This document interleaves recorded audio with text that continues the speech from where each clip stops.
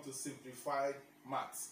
And in our class today, we are taking quadratic equations part 3, which is by the use of the formula method. In our part 1, we solved quadratic equation using factorization method, and in part 2, we solved quadratic equations using completing the square. And so now we are taking the formula method, which is the almighty formula.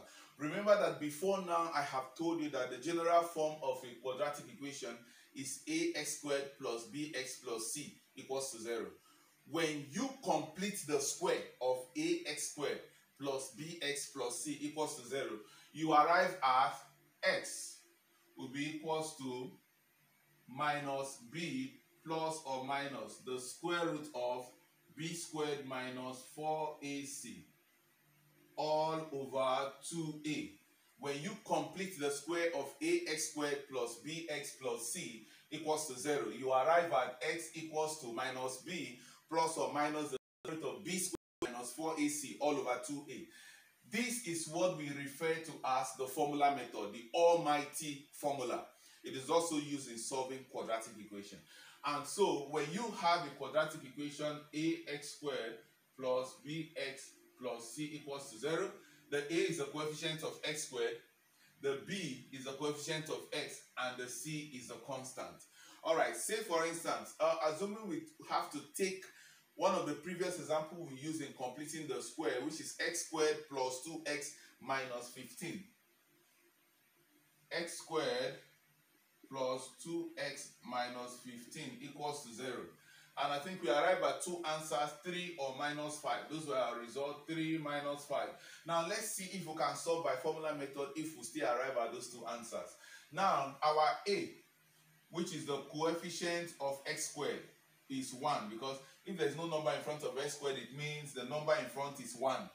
Our b, which a is the coefficient of x, you can see the b there, which is the coefficient of x, is 2, while our c, which is the constant, is minus 15. So we are going to substitute this into the formula and then find the value of x. Therefore, it means that our x will be equals to minus b.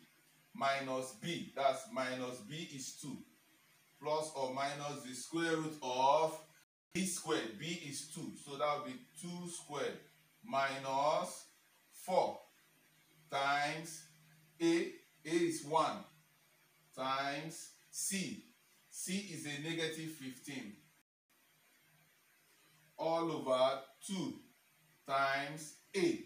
2 times a is still 1.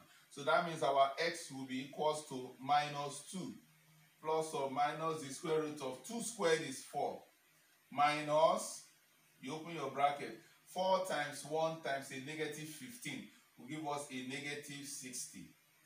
4 times 1, 4 times negative 15 will give us negative 60. All over 2 times 1, which is 2.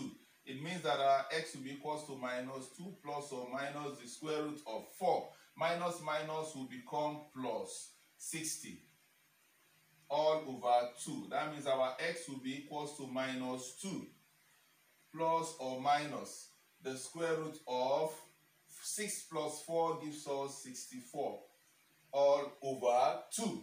Completing the square method is one of the very cheapest methods in solving quadratic equations. Please take note of that. It's so easy. It's just for you to substitute the values you have, and that's all. So which means our x now will be equals to minus 2 plus or minus the square root of 64 is 8 all over 2. It therefore means that our x will be minus 2 plus 8 all over 2, or minus 2 minus 8 all over 2. Our x will be minus 2 plus 8 to give us 6 over 2. Minus 2 minus 8 will give us minus 10 over 2. Therefore, our x will be 6 all over 2, that's 3, or minus 10 divided by 2, which is minus 5.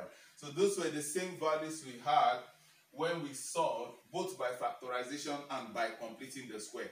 We are still having the same thing when you use the formula method. Alright, so we'll go straight to number 2. Number 2. Alright, and in our number 2, I remember vividly that we solved 6x squared minus 7x plus 2. 6x squared minus 7x plus 6x squared minus 7x plus 2 is equals to 0. And we arrive at two answers. I think half or 2 all over 3. Those were the two answers we had. Half and 2 over 3. So let's see if we also solve by the formula method if we still have the same two answers. Okay, now if you understand that ax squared plus bx plus c is equals to 0, what will be our a here? A is the coefficient of x squared, which is 6. And our b is the coefficient of x, which is what? A negative 7. And our c is a constant, which is what? A positive 2. That's a constant. So our a is 6, our b is minus 7, and our c is 2.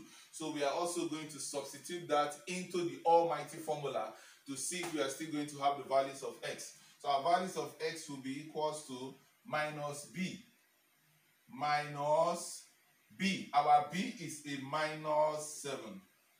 Minus b, and the b is minus 7. So that's why I have minus before the minus 7. Plus or minus the square root of b. B squared, which is minus 7 squared. Minus 4ac. 4 times, what is our a? 6. Times, what is our c? 2. 4ac. All over 2 times a. 2 times a being 6. So we are going to have our x to be equals to minus is a positive 7. Plus or minus the square root of. Minus 7 squared is a positive 49. Minus 4 times 6. 24 times 2, that's 48. All over 2 times 6, which is 12. And so we are going to have our x to be equals to 7 plus or minus the square root of 49 minus 48, that's 1, all over 12. So it means our x will be equals to 7 plus or minus, the square root of 1 is 1, all over 12. The square root of 1 is 1. We still have that over 12. So at this point, we are still going to have our x to be equals to 7 plus 1 over 12. 7 plus 1 over 12, or 7 minus 1 over 12. 7 minus 1 all over 12. So we are going to have our x to be equals to 7 plus 1 is 8 over 12, or 7 minus 1, that's 6 over 12. It therefore means that the roots will reduce to the lowest term. 4 here, 2, 4 here, 3. Or here we reduce to the lowest term, 6 here, 1, 6 here, 2. It therefore means that the roots of the equation are 2 over 3 or half. So whatever example we take, as long as you know the values of a, b, and c, and you substitute into the formula, the almighty formula, you will see how the roots very simple. Thank you very much for being in class today, and thank you for subscribing to our past videos. We also want you to please like this video and subscribe to it, so that when next we take the graphical solution, we will also be alerted and will attend the class. Thank you and God bless you. See you in our next slide. Cheers.